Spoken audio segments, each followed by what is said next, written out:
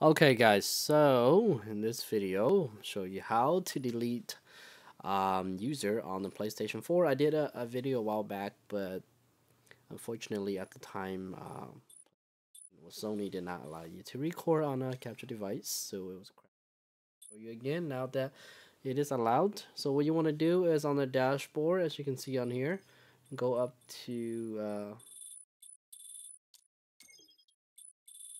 go all the way to the right to settings. And on settings, should be the 1, 2, 3, 4, 5. Fifth tab down, hit user, go down, and you'll see delete user. Press X on that, select the user that you want to delete, press X.